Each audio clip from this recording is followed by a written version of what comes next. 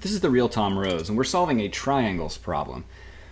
And getting this problem right quickly involves a series of helpful tricks that I'll show you that you can employ to solve this without making mistakes.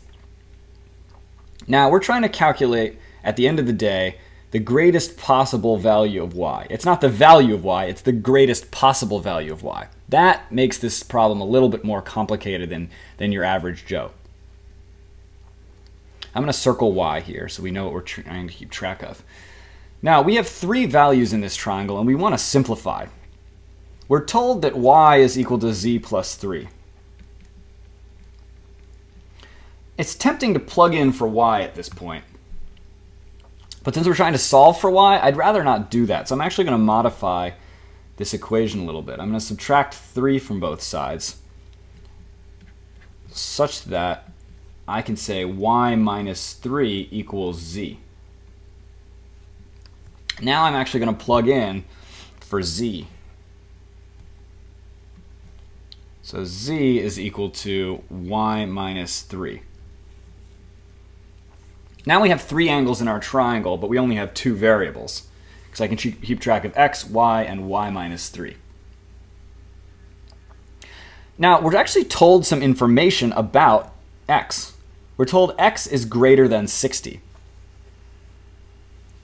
And what you'd like to do is plug that into some kind of equation, but x is greater than 60 doesn't plug in very well.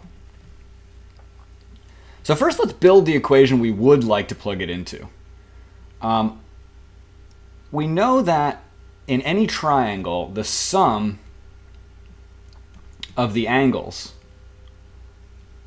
is equal to 180. So if we plug into that, we'll end up with x plus y minus 3 equals 180.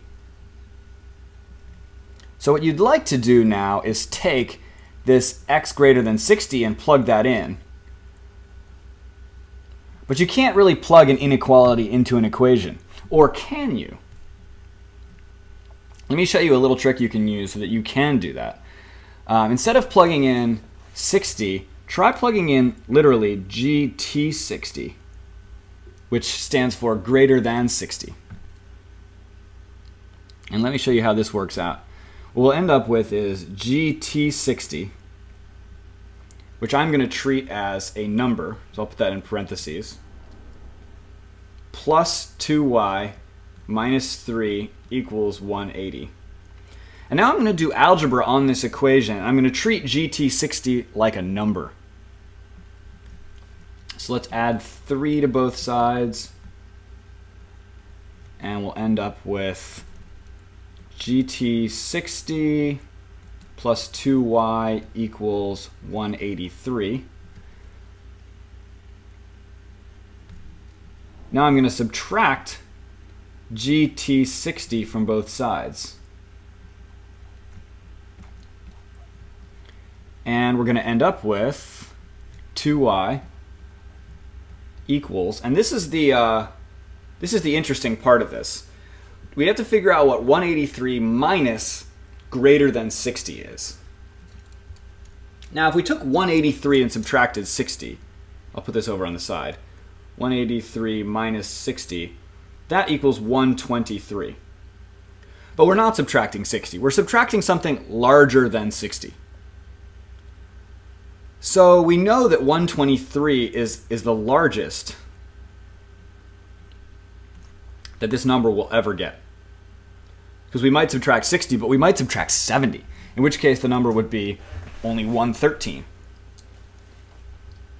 So if the largest is 123, and it could be even less, what we should end up with is 2y is equal to something less than 123.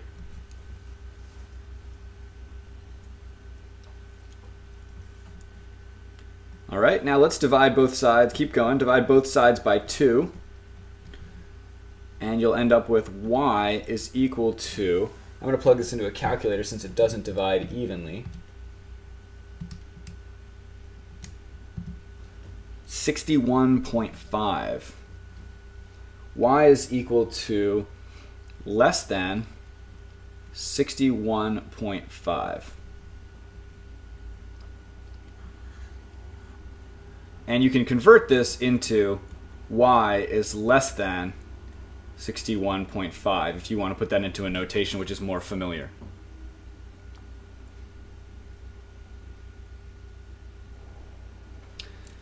So now we can solve this problem. We're told that y is an integer. And now we want to know the greatest possible value of y. So if y is an integer and it's less than 61.5, what's the largest thing that it could be? 61, which is answer choice A.